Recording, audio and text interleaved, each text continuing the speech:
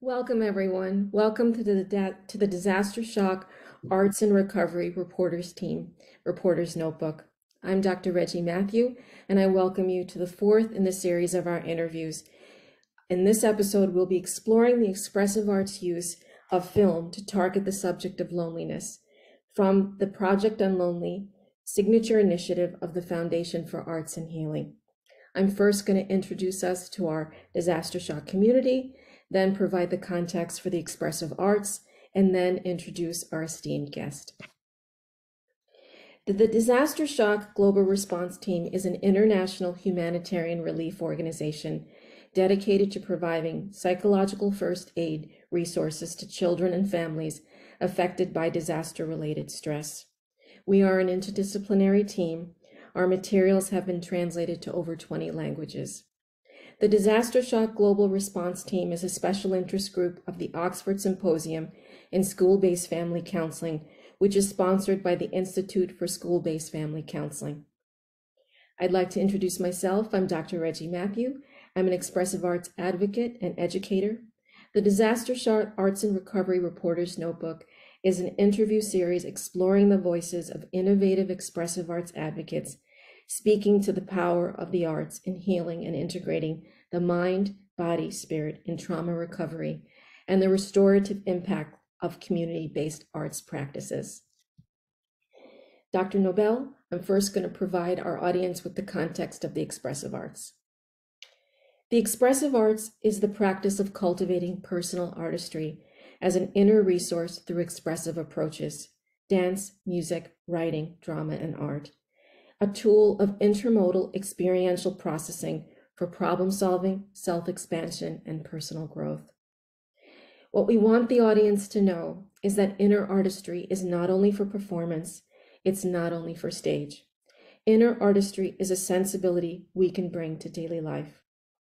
Intermodal processing, the capacity to move between imagery, story, movement, and music, is a whole brain approach, offering us to engage with all parts of ourselves.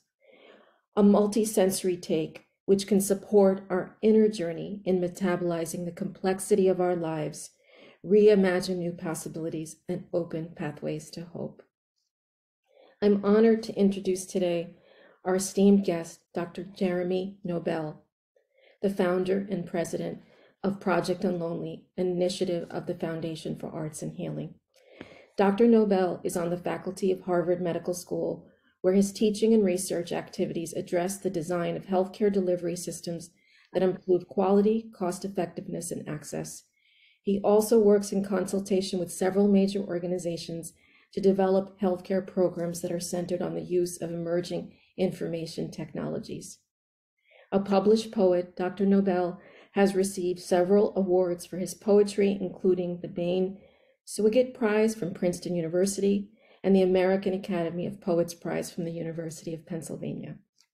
A graduate from Princeton University within the Science and Human Affairs program, he received his medical education at the University of Pennsylvania and completed his internal medicine residency at Beth Israel Hospital in Boston. He is board certified in both preventative medicine and internal medicine. Dr. Nobel also holds a master's degree in epidemiology and health policy from the Harvard School of Public Health, where he is an adjunct professor. Welcome, Dr. Nobel. It's such an honor to have you here with us today. It's a pleasure to be here with you and with your audience. Dr. Nobel, as an expressive arts educator, this is my first question, and advocate, a central ethos of my teaching approach is to bring ideas to life through multimedia arts expression, referred to as intermodal processing, using the arts as a tool to process themes.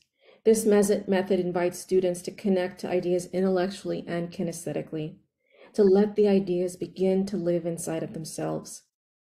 When I stumbled upon the Project UnLonely Film Festival, I discovered a cross-cultural, intergenerational, intersection collection of short films exploring the themes of loneliness across gender, race, class, nationality, and more. I laughed, I cried, I reflected. Each film offered an impactful lens into the human's triumphs and struggles. Can you explain to our global audience what is Project Lonely Film Festival and how did you arrive at the expressive art of cinema and short film to tell the story and target the subject of loneliness? It would be my pleasure. So before I talk about the film festival as part of Project UnLonely, let me give a brief overview of Project UnLonely that we started in May 2016, really in response to recognizing that loneliness was an emerging and rapidly accelerating public health crisis. So Project UnLonely was launched with three goals. The first goal was to increase awareness of loneliness and its toxicity, not just as a mental health issue, but a physical health issue. The second goal is to reduce the stigma that surrounds it so people would be willing to have conversations, explore it themselves without the reluctance that often comes with stigma. And the third goal was to actually design and deliver effective programming that would allow people to be better connected. Much of that programming really harnessing the power of creative expression and the arts. The UnLonely Film Festival, we started about a year into the project, recognizing that loneliness as a topic was very hard for people to stare straight at sometimes. One of the powers of the arts is it allows us often to see and make sense of things by looking at it almost, as Emily Dickinson would say, as a great poet, from a slant. So film offers that. And so we thought, wow, why don't we use this medium, this powerful medium of film, which combines elements of music and visual art and theater and language arts as a way to invite people into narratives of loneliness. And so, we make sure that these are all short films. They're of different types. We have documentaries, we have animated films, we have narrative films.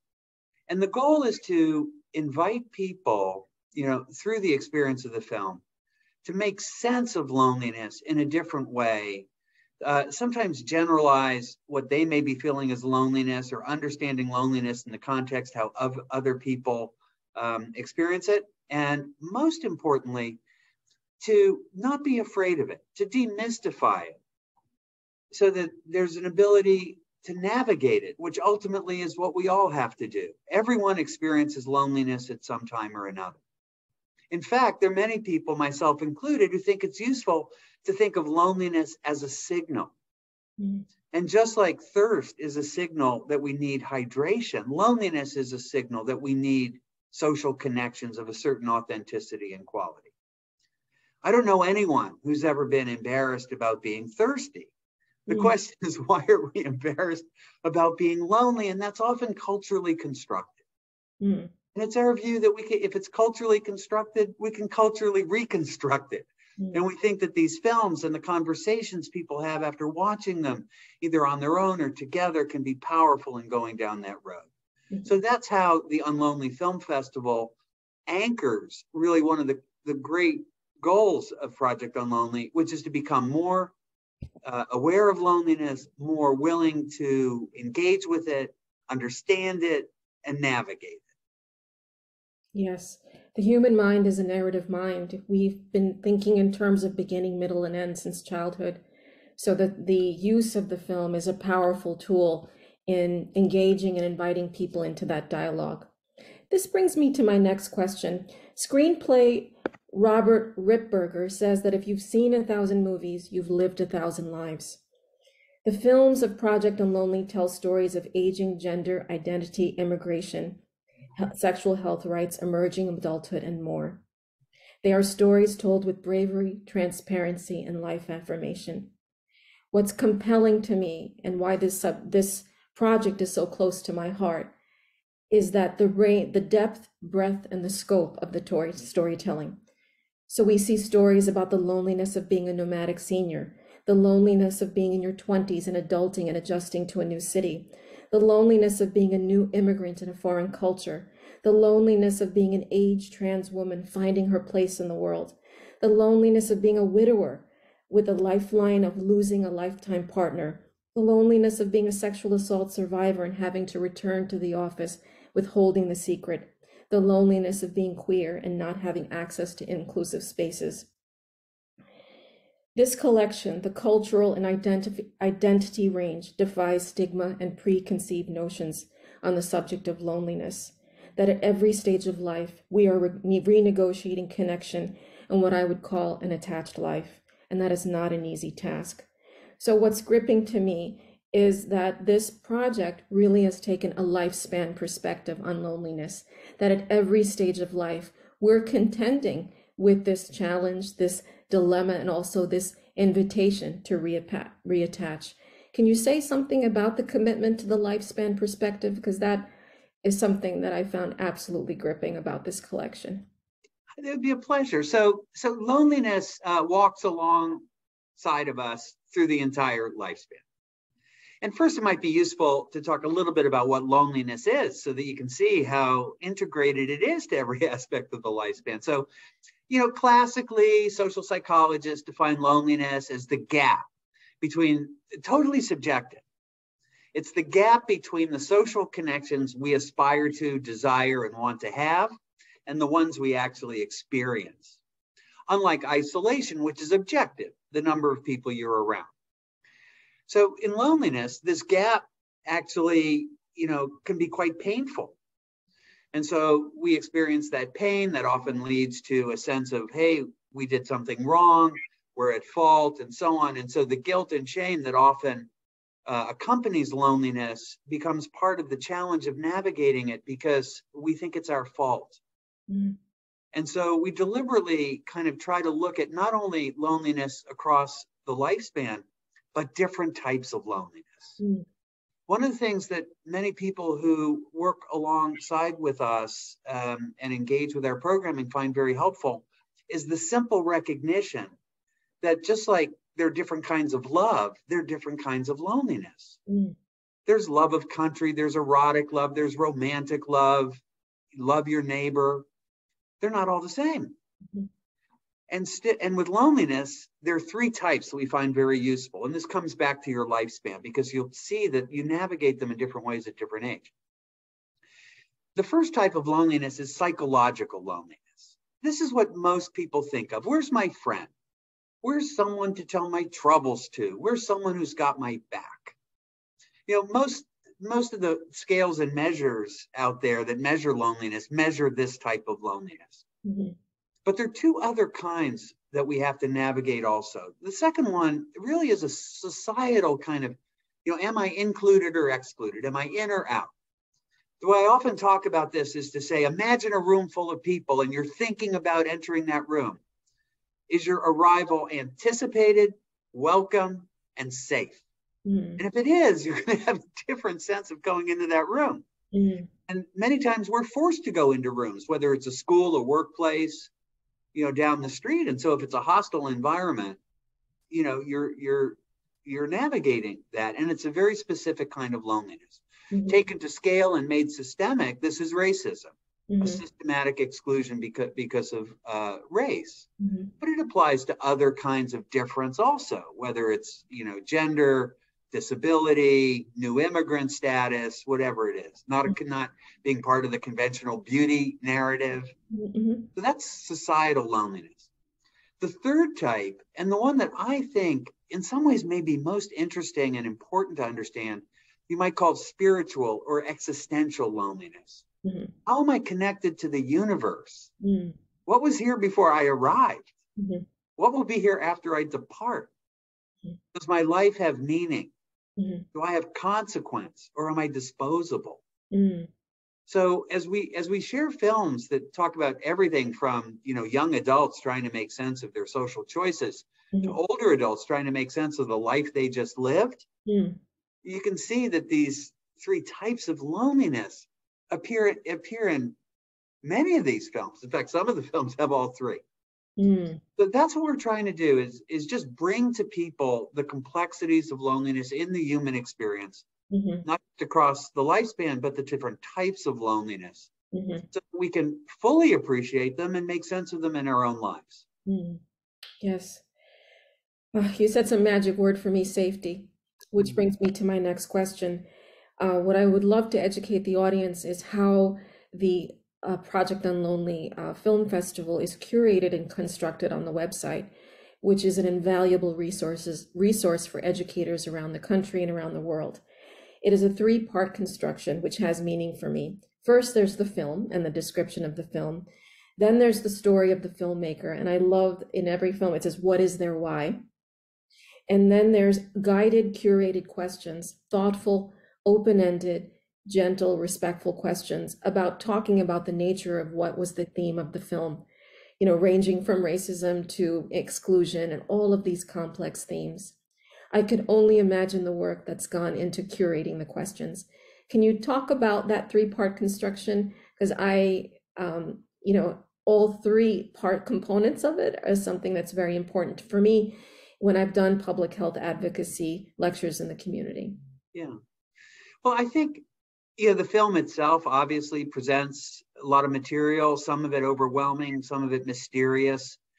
For people who don't spend a lot of time, kind of trying to make sense of art in general or film in particular, we thought, giving a little bit of helpful tools along the way to avoid the sense of intimidation of, oh, I don't know what's going on here. Can't be anything here for me, right? Which is a common feeling. And so we do what we can to provide access to the film. Mm-hmm. The questions we offer are another way to provide access, because we live in a very, kind of performative and also comparative society. Absolutely. The most common people, when they talk about, oh, I went to a film, and people say, was it any good? Mm-hmm. Well, that's an interesting question in a way, but there's so many other ways to explore a film. Like, what made you curious? Mm-hmm. Was there something in that film you want to know more about? Was there something in that film that you related to, and how did that feel? Mm-hmm. So we find that these questions, as open-ended as they are, you can often use similar questions for different films, mm-hmm. are almost magical in their ability to invite people into the creative experience. So they begin to encounter the ideas, thoughts, and feelings that are being expressed by the filmmaker in a way that makes it very personal. Yeah, and also safe, because some of the nature of the films are quite complex, but I found that the curated questions gently sort of presents things for people to think about related to the theme that was presented. So my next question is, in cinematherapy, it's a branch of the expressive arts that posits that stories allow us to feel, reflect, and draw inferences about our lives with safety and aesthetic distance.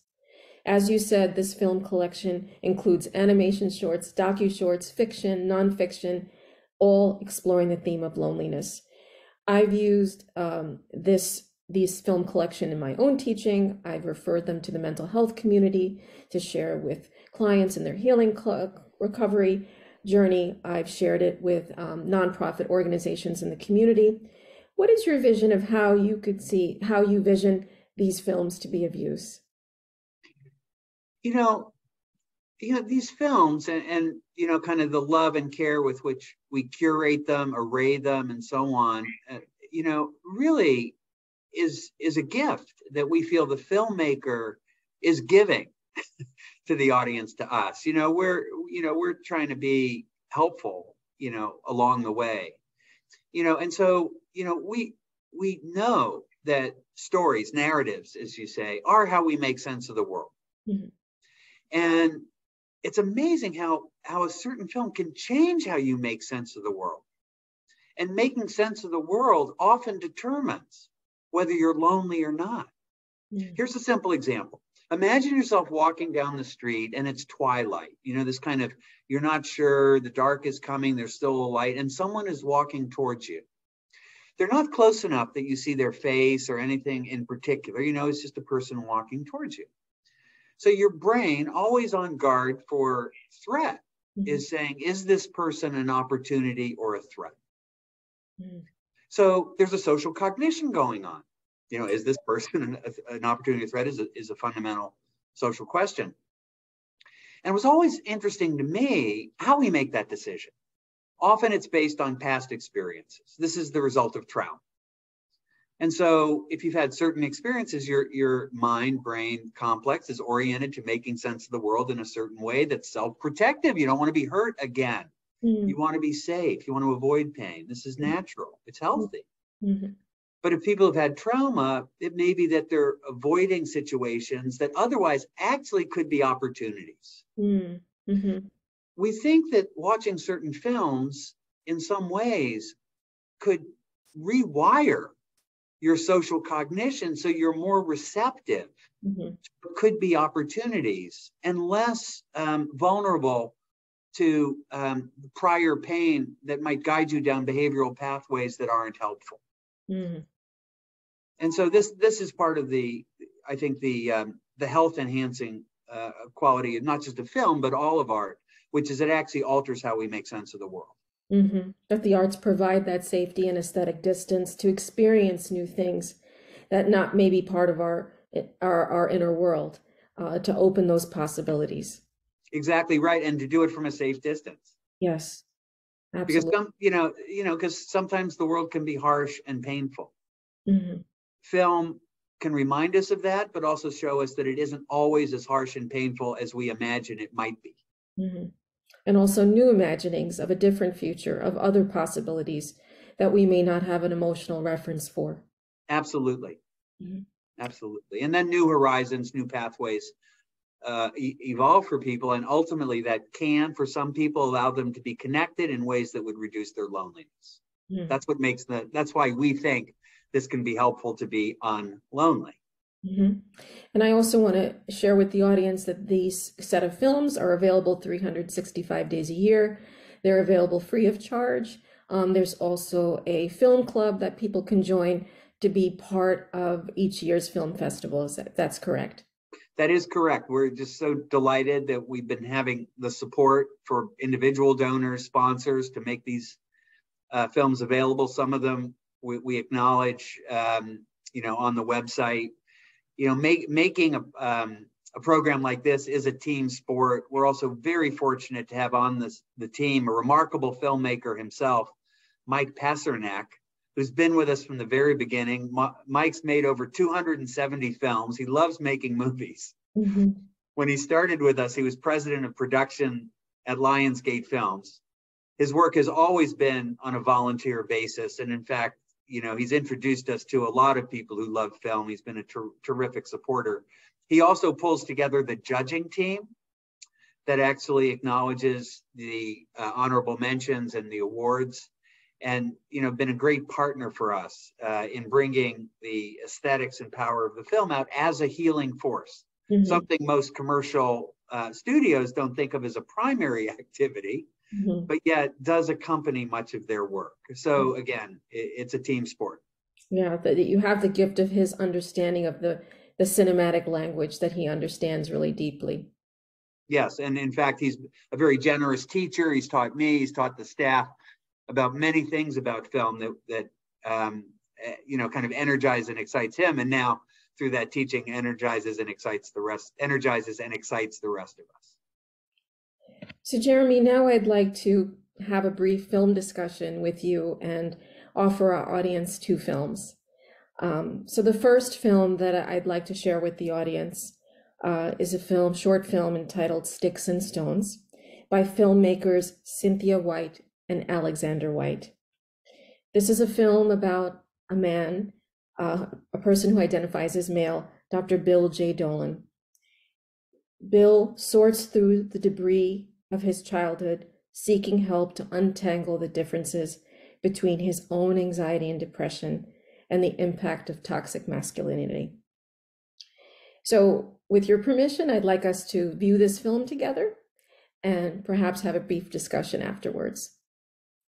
What I'd like to alert the audience is this is a short film about one person's journey of trauma and recovery.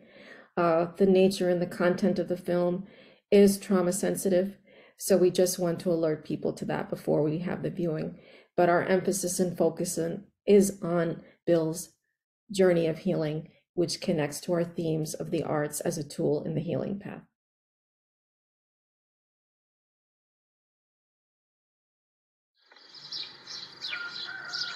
Sticks and stones will break my bones, but names will never hurt me.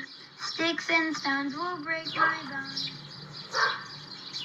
The words will never hurt me.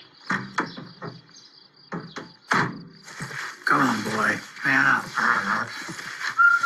Keep up. Man up, sit down, shut up, keep up. Man up, sit down, shut up, keep up. Don't cry, do not cry. In my class, you're finally a man when you can kick your old man's. But my moment never came. So soaked in my old man's Avon cologne and self-loathing, I resist the shame of not belonging.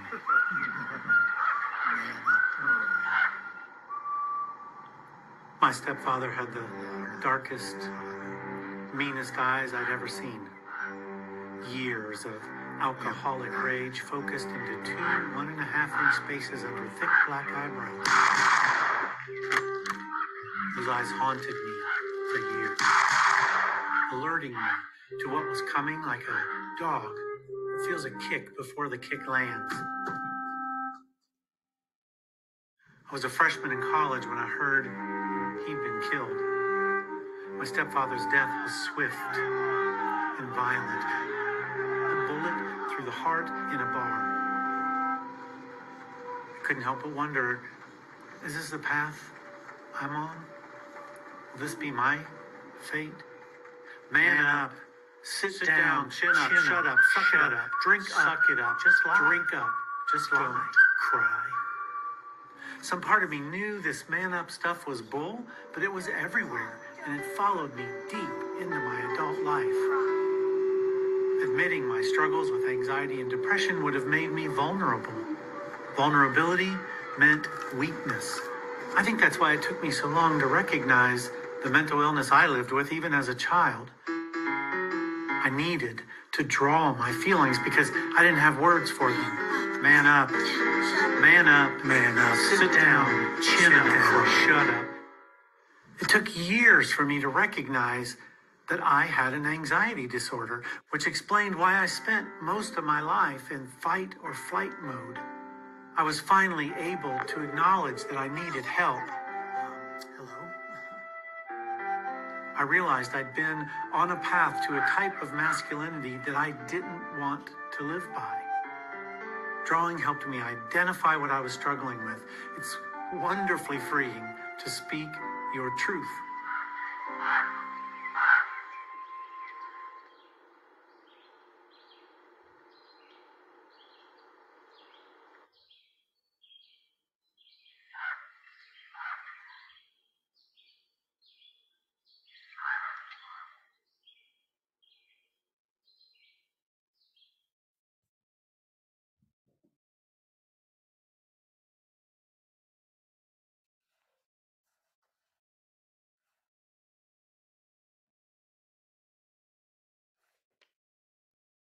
So I want to thank Dr. Dolan and filmmakers Cynthia White and Alexander White for that beautiful offering. It's a difficult short film to watch, and I want to speak to some of the themes that I feel would be connected to what we're discussing today. Dr. Dolan said in this film that it took years for him to recognize that he needed help and that he saw vulnerability as weakness. And I'm thinking of Senator John Fetterman, who recently took the brave, courageous step. It was a gift to our country to publicly and transparently acknowledge that he was suffering from depression and agreed to a hospitalization. That sometimes human experience defies words. And this person, Dr. Dolan, through art, found a way to metabolize almost the unmetabolizable. So I just wanted to know your thoughts about this piece of work. Well, I think this is a beautiful film.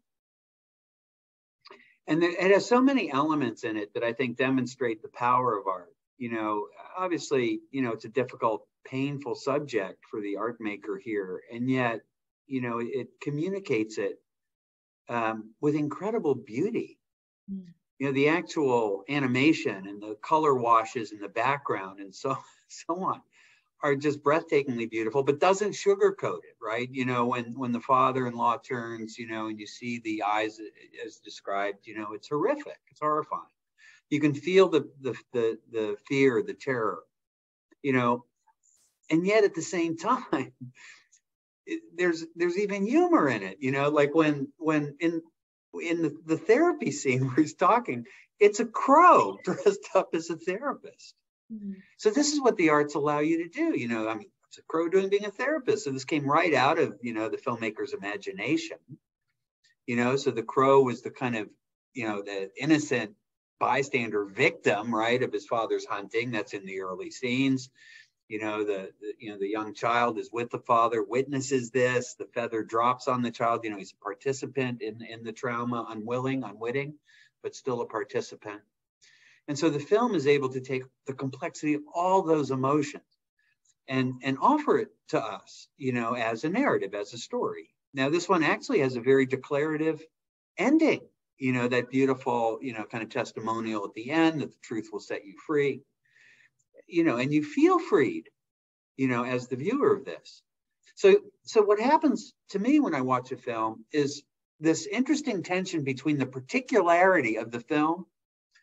You know, so he's talking about his coming out, about his childhood trauma and so on, and his father, and how freeing that is. You know, but the power of the arts often is in the universal relation, the universality of the story. So yes, he had a particular story, but I don't think there are many people watching this film who don't relate in some way to some aspect of it. You know, the sense of being held hostage through your own fear to a kind of anxiety. That anxiety then shapes, as I said, your social cognition. You hold back, you feel it's your fault, as he expressed, you know, there was something, you know, broken with him. He felt ashamed of being anxious. And yet it's still, you're able to work it through. And, you know, my sense is he's had a lot of support along the way. And in this wonderful way, this film also gives back to other people. Mm-hmm. What I also appreciated about this film is in the description of the filmmaker, say, what is your why? The filmmaker described meeting Bill, and that it was first like a one-man show, and then they transferred it to what we'd say in the expressive arts, intermodal, transfer it to animation, then to imagery, then to drawing. So this particular person drew upon many art forms to process his way through this complex story. Yeah. So I think that that's important too, that, you know, the first form is a beginning, it's not an ending. Absolutely. And, you know, this multimodality of expression, you know, as more brain science emerges and we see that, you know, kind of visual art activates the brain in a specific way, language art in another way, movement, the functioning of mirror neurons to actually allow you feel participatory in the expressiveness of others. This is all fantastic work and probably synergistic. And so, you know, in a film like this that incorporates multiple creative elements, multiple creative modalities, as you say, I think it becomes even more powerful. Absolutely. So, Jeremy, this brings me to your offering. You offered a poem to our audience. And I know from studying your work that poetry has been an ally throughout your life.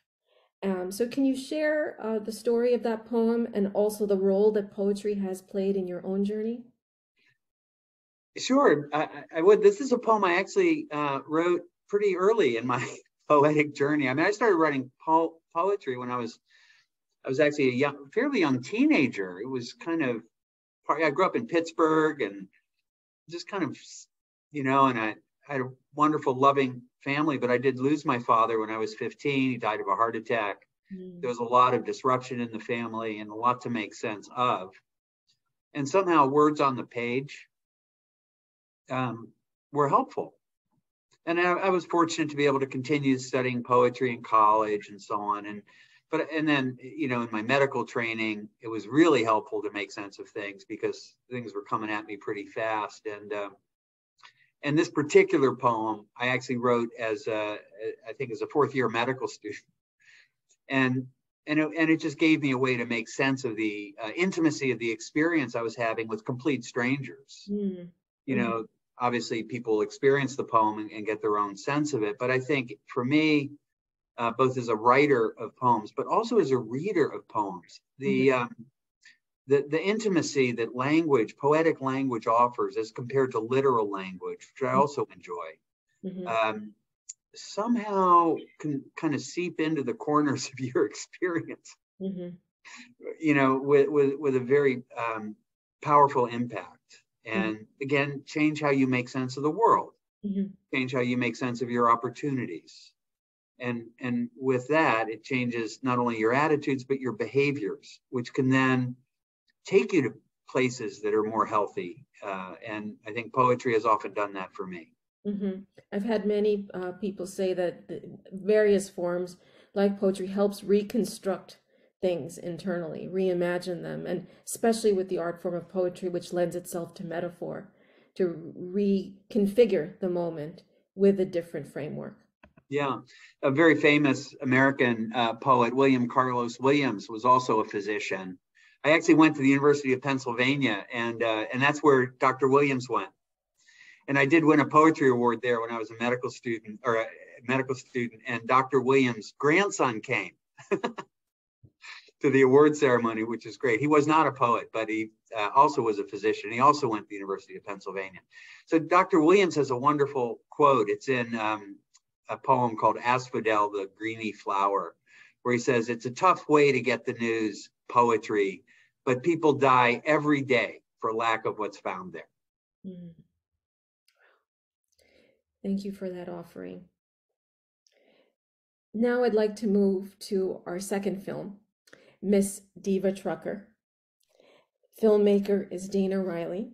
Miss Diva Trucker, aka Tamara Brock, is a long-haul trucker who turns to YouTube to combat loneliness and social isolation in the process of creating an empowering online community whose impact reaches far beyond America's highways. So I'd like to take a moment again, Jeremy, and watch this second film offering that we're sharing with the audience.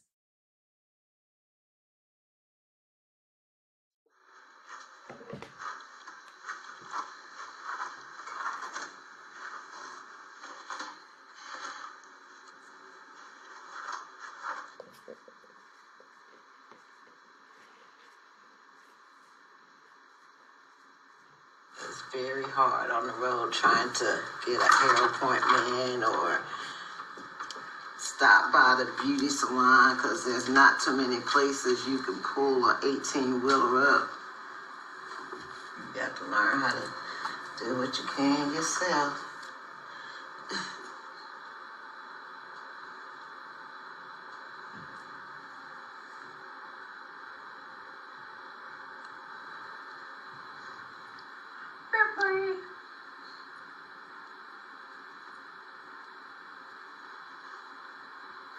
Good morning, fam. It's your girl, Miss Diva Trucker, and I'm coming to you today. Hello, superstars. Happy Sunday to you. I'm just coming to you today to give you a little bit of words of motivation. Ask yourself today, are you doing what you are meant to be doing in your life? Peace, love, joy, and happiness, and y'all have a wonderful and blessed day. Bye.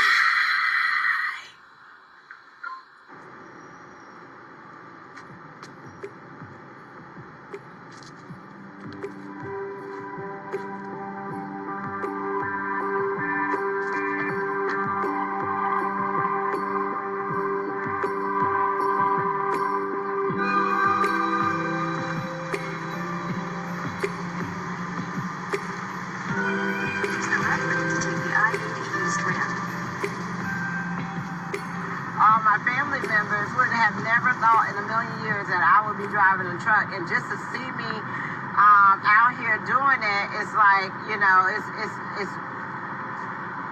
they proud, they really proud. You know, I came to trucking as kind of like last effort to just make some money. I didn't know what to expect, but once I got my license, I didn't even want to like go home. It was like, it wasn't nothing at home.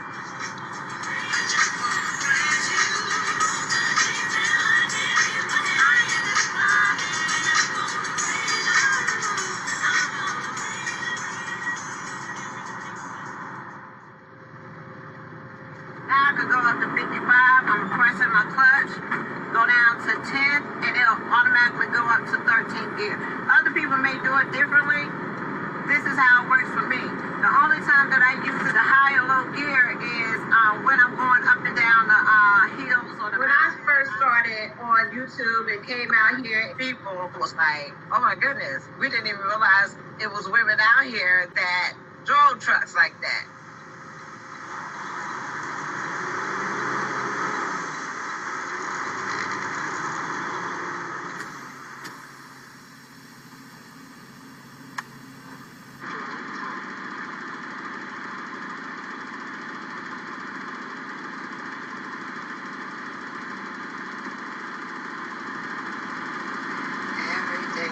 I gotta let them know what I'm doing, so I have to now go on duty fueling.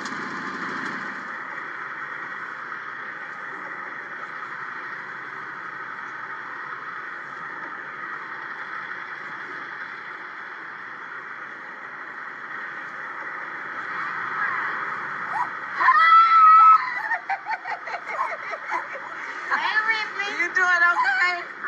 Nice to see you, all right. I'm trying to pay my truck off in December, but do you, huh? How much owe you that? I owe $16,000. That ain't bad. Yeah, and I was waiting until you get to 12, and I was gonna go pay it off. Right. But I'm scared that then all my little savings will be gone. Girl, that's good. I still gotta get it. All right, I'll holler.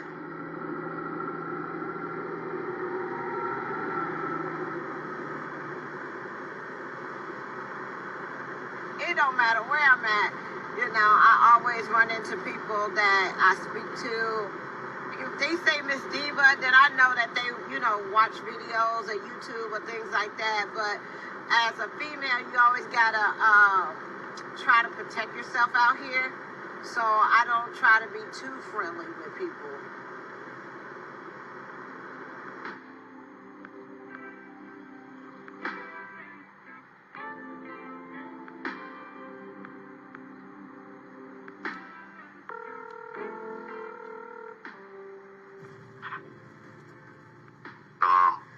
Good morning, Mr. Brock. I mean, good night. Oh, did I wake you up? Baby, I stopped driving three hours ago. Oh, so I did wake you up. You were asleep. Yeah, but I answered the phone for you. Oh, whatever. Then, well, I'll let you go back to sleep. All right, brother. Bye.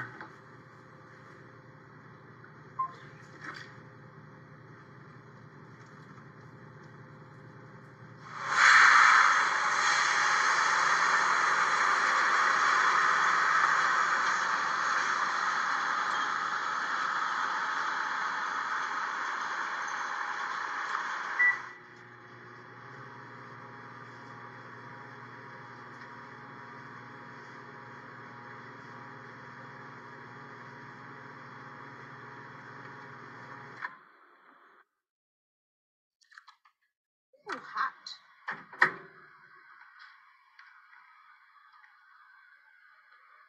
Rick, you supposed to be on security detail.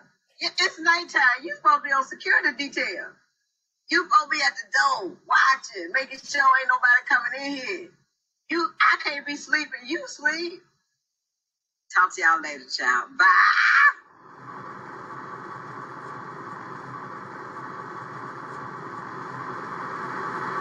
This is a cold industry. You could die out here. Nobody would. Some of these drivers don't even have enough money that if they died, they couldn't even afford to get shipped home.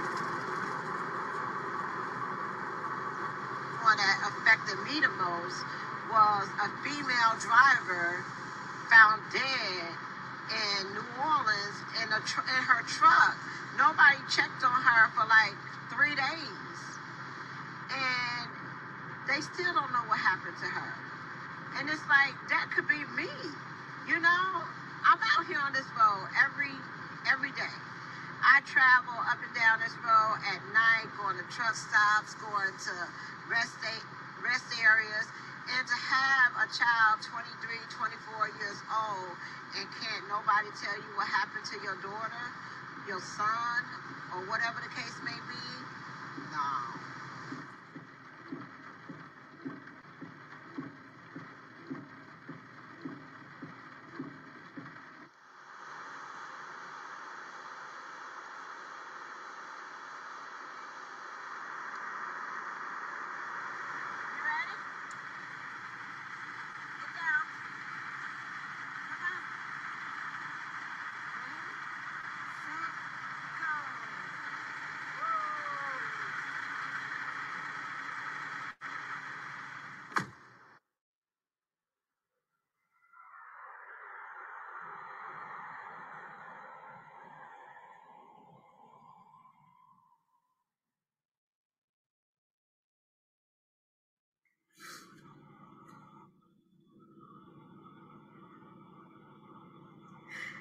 After 9 years of being married, I'm not going to be married anymore.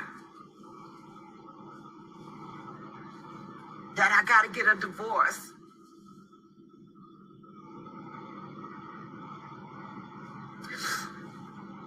And I tried everything that I could do. Everything that I could do. I did what I was supposed to do. I felt like I did what I was supposed to do. I came out here, I worked hard, I bust my butt. I'm paying for this truck. I'm doing everything that I'm supposed to do.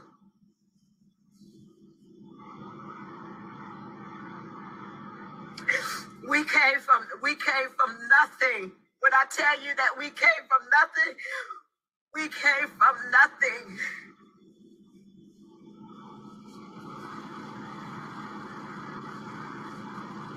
It is what it is, y'all. It is what it is. You know what? No relationship is perfect. No relationship is this. No relationship is that. You're right. But I be darned if I go through another year. If you can't speak to me with kindness, if you can't speak to me with love in your heart, if you can't look out for me,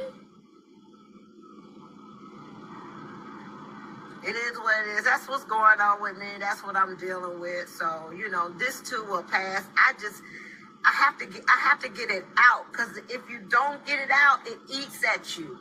It eats at you, and then you dwell on it, and it's like, I got stuff to do. I can't worry about that. I can't. I got to just get it off my chest and get it out there and just move on and not worry about it. And continue to focus on what it is I came in this industry to do. And I've gone too far to give up now.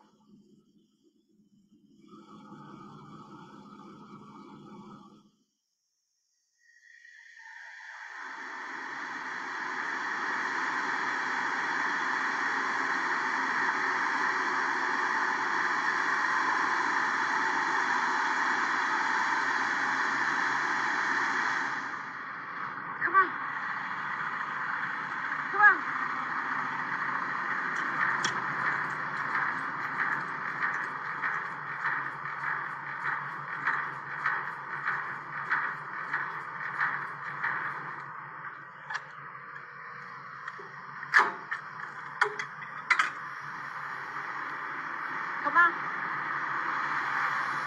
Sit. Let's go. Get up. Come on. Come on, Rep.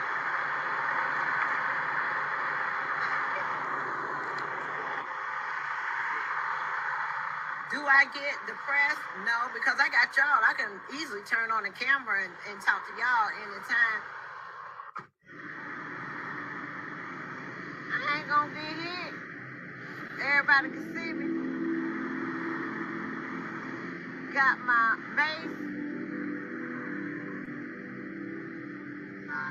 So nobody mess with me. Got my mace. Got my light up shoe. Oh, look how pretty. Let me see if I can get one.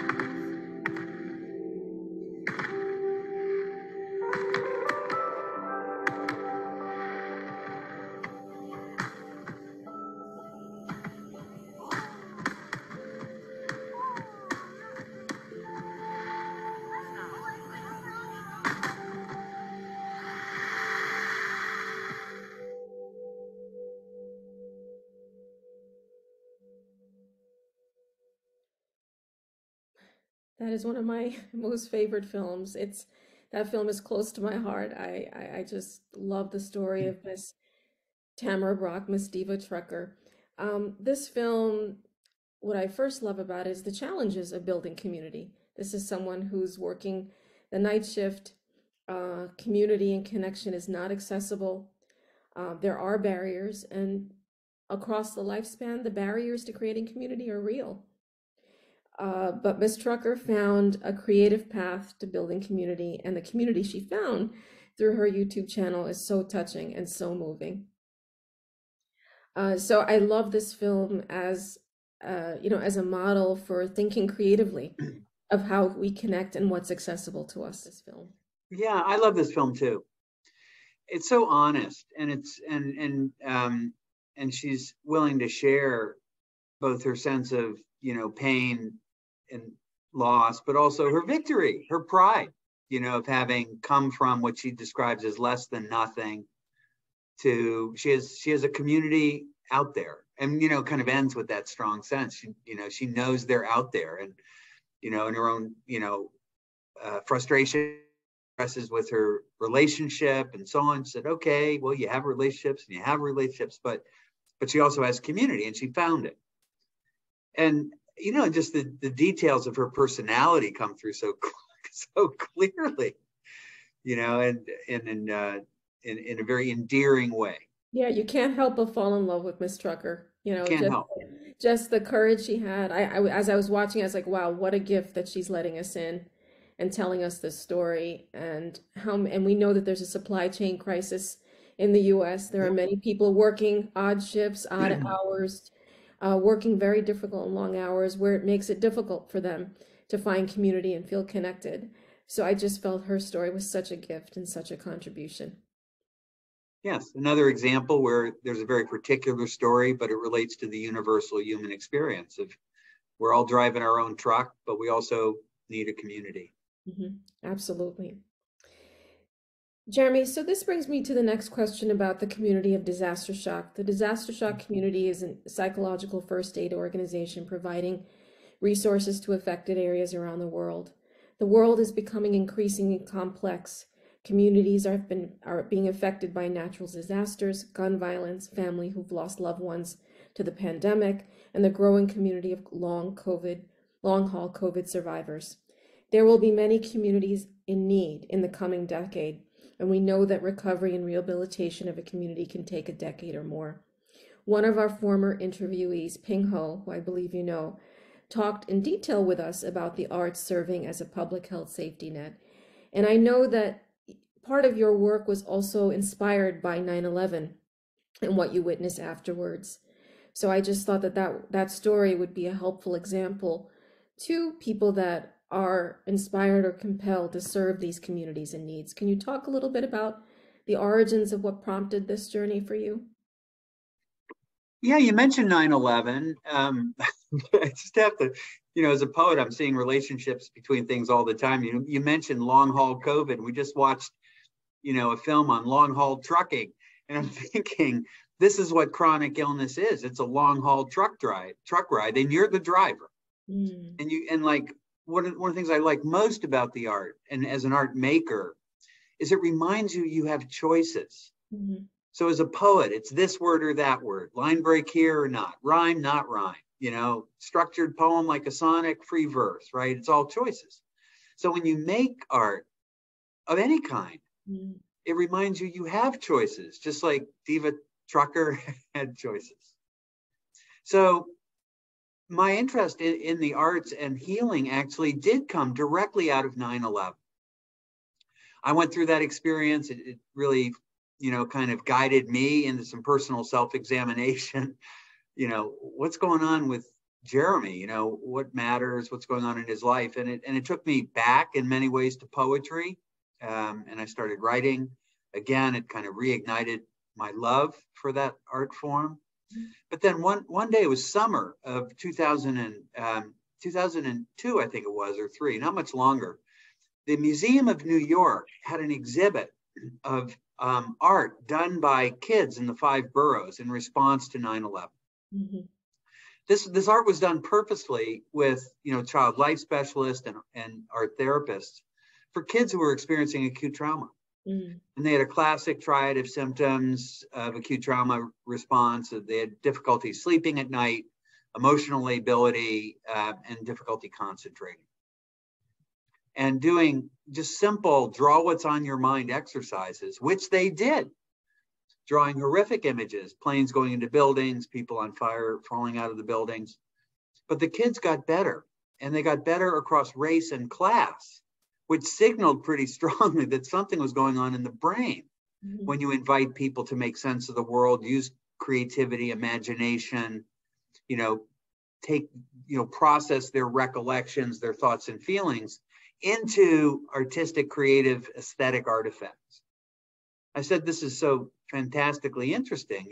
We need to explore it more. And so for a number of reasons, it felt a little complicated to integrate that new line of curious thinking into my traditional academic work, which at the time was around healthcare quality improvement and so on. And so I said, I'm going to start a nonprofit foundation. How hard could that be? Well, as anyone in the nonprofit world knows, it's quite challenging. We got going. Got started in 2004, and our first focus was on trauma relief. And so I think the power of the arts to do some of the work you're focused on is incredible. We've done it. We mobilized some art therapists in response to Hurricane Sandy and homelessness, and helped staff a homeless shelter in Queens College. Shortly after Hurricane Sandy, we raised an anonymous donor stepped up $5,000 of art supplies. We had 14 art therapists volunteer. We staffed it for 6 weeks. So these things are possible, but they can also be done in a more coordinated international scale. So I have tremendous respect for what you're trying to achieve here. I know that your thinking has evolved, and it's culminated in an upcoming book, Project UnLonely, Healing Our Crisis of Disconnection. Some of your thinking is outlined on the website in terms of the national initiative and some of the values and aims, but I would love to hear how your thinking has evolved into culminating into this upcoming book. Yeah, well, thank you for that. And, the book, will be released by Penguin Random House on October 3rd, but it's up and available to learn more about it, pre-order it if you like. The most important thing to know about this book, it's called Project UnLonely, Healing Our Crisis of Disconnection. It does talk about our work at the foundation. I draw on that. It talks a little bit about experiences I've had about loneliness in my life, although it's not a memoir. But it's really an invitation to design your own Project UnLonely. Because we all can. A little bit like Ms. Diva Trucker designed her life. We make choices. And I hope the book is illuminating to people, demystifying loneliness, providing a little bit of guidance, a little bit like I did in this wonderful podcast, the types of loneliness and so on, but goes a little bit further, suggests some ways that you might want to think about organizing some experiences for yourself, although it's not a self-help book, it's just basic principles. And it also calls on some key institutions to do their part. Healthcare is an institution. Employers, especially large ones, to foster a sense of connection and belonging. And not for just humanitarian reasons. It's good business. People bring their best selves to work, their best performance, creative ideas, ability to collaborate. This is what makes businesses thrive.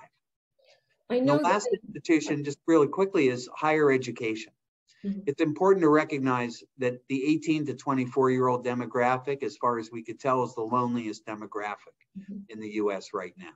Higher education institutions have an enormous opportunity, and I would say obligation as part of the educational commitment, to address loneliness, to enable learning, to enable self-knowledge, self-awareness, and really deliver to students an orientation and foundational of lifetime learning that'll take them through all the lifespan. I've heard you say in your lectures, which I really appreciate, is bringing the issue of loneliness and also creative practice as a clinical indicator in evaluations when doctors are meeting with patients to ask, do you have a creative practice? and to bring in the subject of loneliness as a clinical indicator on a person-to-person level, in addition to creating social spaces where people can encounter each other through the arts. Yeah.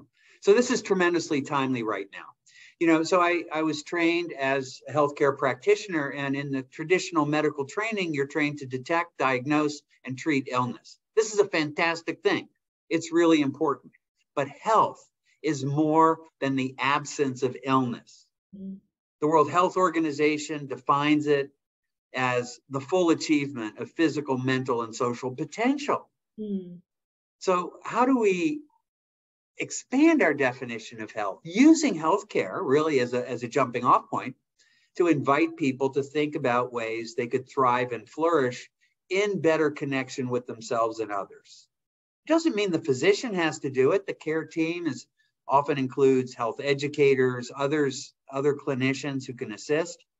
But the other really interesting opportunity is they then recognize and educate and coach within the care delivery system. But then they guide people into community experiences that can be in libraries, museums, schools, to give people an opportunity to encounter themselves through creative expression, and through doing that to encounter others. Mm-hmm. So I think this actually will become increasingly common in the next few years. It's been in the UK for about 10 years, and there are many forces moving it in this direction. Mm-hmm. So bringing it into the public and clinical lexicon and shifting the paradigm of integrating it. I love what you said about potential health and well-being. Yeah. And by the way, one of the real challenges in healthcare right now is a burnt out and exhausted healthcare workforce. There are many reasons for this. The last 3 years have not been easy ones for those on the front lines of healthcare. Often they've lost loved ones, or they've dealt with the frustration of seeing patient after patient not survive through COVID, in doing cross coverage, and often pulled into clinical scenarios where they don't feel fully capable or trained. So nurses in the cardiac cath lab being pulled into the emergency room, right? Because that's where they had to go, and they went to do their duty, but not without consequences. Mm-hmm. So this increased focus on the importance of loneliness and its opposite, in a way, connection, mm-hmm. will be as life-enhancing, quality-enhancing for those who deliver healthcare as those who depend on. Mm-hmm. Yeah, that social and relational medicine is the foundation of the psyche and psychological development over the lifespan, and the importance of the attached life. And you're really seeking to shift that paradigm. Jeremy, Project UnLonely is not only a case study in loneliness across the lifespan, but it's also the model of the future of inclusive storytelling. It is a gift to the world. Project UnLonely understands deeply that the true path of easing our loneliness is through social empathy, when we find our shared humanity in the stories of each other. What is the legacy of Project UnLonely? Well, it's so kind of you to say that in such a gracious way. I think our legacy, what I hope Project UnLonely does, is reminds us that we all can have our own Project UnLonely. That we can treat loneliness as a signal, just like thirst. That we can get past the guilt and shame, or responsibility, or the sense that it's our fault, be better connected to self, to others, to the community, and we'll all benefit. That is what I hope the legacy would be. So Jeremy, we want to note to the audience that at the end of this interview, we do have a detailed PowerPoint which will educate our audience about Project UnLonely and the Foundation for Arts and Healing, and that there are many ways to engage with your foundation. Is that correct? Absolutely. Come watch the films, sign up for our film newsletter. We won't pester you. I think we're down to every other week, and each film newsletter comes with a link to a specific film, a little bit of background on it, so you can kind of watch at your leisure. And the other reminder is, if you enjoy a film, watch it with others. As fantastic as it is to watch one of these films on your own, to watch it in a group or with others, even if you do it independently, but then talk about it, seems to bring out a different kind of magic that connects people, and again, to themselves, to each other, and in some very important ways in these challenging times, to a happier future. Mm-hmm. Now, the book is going to be launched in April formally, if I'm correct, and then the 7th annual UnLonely Film Festival will be afterwards. Is that correct? What happens in April is what I'm called, kind of the pre-launch, kind of visibility activity. And that includes a pre-order page. We'll be talking about it. The book itself becomes available on October 3rd. Mm-hmm. Well, thank you for your time, Jeremy. It was an honor to be with you. And I wish you unfailing endurance for this vital, timeless arts advocacy mission. Thanks. And it's a pleasure to be here with you and with the community you're so dedicated to serving. It's really my honor.